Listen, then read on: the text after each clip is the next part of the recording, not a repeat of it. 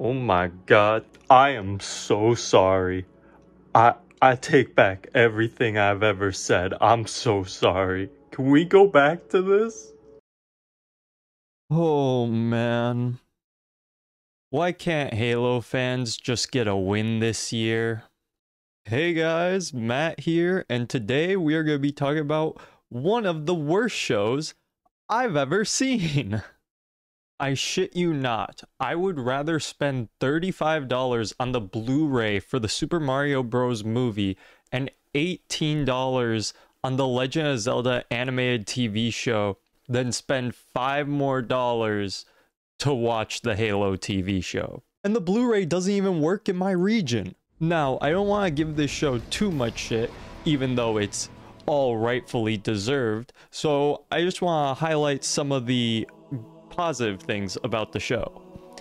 Some of the acting is alright, the costumes and the set pieces are very well done, and some of the action scenes are overall decent. And that's where the praise ends. Now let's just get this out of the way because you know I'm gonna bring it up, so let's talk about the face reveal. Paramount completely blew their load near the end of the first episode.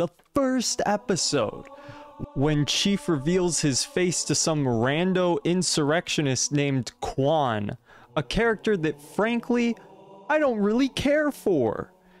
And that is a pretty consistent theme throughout the entire show when it comes to these made-up characters that were put in solely for the show. And the second he took that helmet off, it pretty much stayed off. In fact, I'm pretty sure there's more scenes where Chief isn't wearing his armor than actually wearing it. The second that helmet came off, we weren't watching a show about Master Chief. We were watching a show about a guy named John.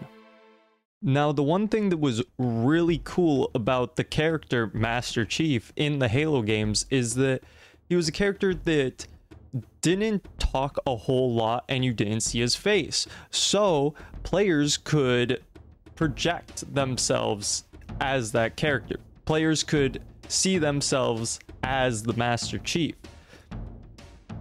I don't want to see myself as John in this show. I don't want to be seen as a whiny, anger management issued man-child who also has sex with a Covenant spy. Okay, I'm pretty sure I've roasted John enough. I mean, there's not much more to say about the guy. Ooh, he has flashbacks to when he's a child, and it's like, oh, what's happening? But no one really gives a shit. And he betrayed his friend who was just trying to get out of the sparring program because it fucked him up so bad. That's cool. Listen, this video is already just gonna be a jumble of me ranting, so I might as well just talk about this really quick. Originally, this was going to be a deep dive into the show. I was going to go over each episode and explain in depth where they fell off, where the flaws were. But finding footage was hard as shit, and on top of that, I lost my footage due to file errors twice. It almost feels like Paramount themselves implanted something in my computer to prevent this video from coming out, to prevent me from shit-talking their show. But I digress. Let's circle back to Quan.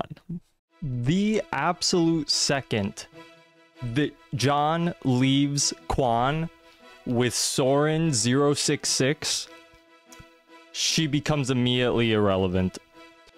Her entire story does not tie back into John's once he leaves her there. It's just a fact. Also, all she really does is complain or do stupid stuff. All she is a rage-filled teenager. Now you're probably wondering, what about the characters I do know? What about the ones from the games? What about they're not good? I'd say maybe the closest one to being like how they are in the games is Cortana, but even she's just kind of off, you know? Like, you have no idea how hard it was to push through this entire show. I don't even know why I really watched it, other than to make this video, which isn't even gonna turn out how I wanted it to.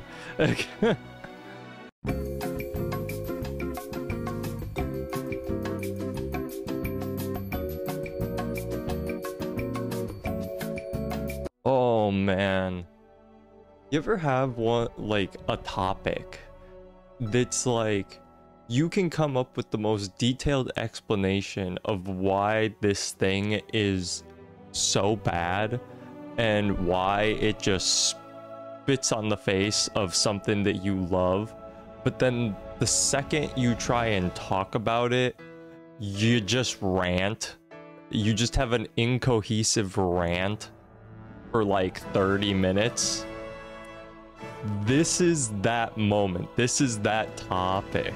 I need to get to the conclusion already, otherwise I'm gonna go down a rabbit hole, boys. So, in conclusion, there are some good things about the Halo TV show. Like I said, some of the acting isn't that bad, the set pieces are really well done, and some of the action scenes are pretty cool. But if you are a fan of the games, this is gonna hurt to watch. I can see someone who doesn't play the games enjoying this show. I can even see someone who casually plays the games, like, you know, has played a few of them, maybe dabbled in the campaign a bit. I can see them enjoying it too. But if you're someone who has played through the campaigns, who played a ton of the multiplayer, all that jazz, it's gonna hurt. It's honestly gonna hurt. I am so sad that the show turned out this way. And I get that it's like an alternate universe thing or whatever the fuck, but it's just so far off that it feels like a spit in the face to the fans. But yeah, that's all I got to say. So that was my rant about the Halo TV show. Hope you guys enjoyed the video. And really quick before I end this, I noticed that about 90% of you aren't subscribed. So if you like what you see, why don't you do me a favor and click that subscribe button? And of course, drop a like on the video.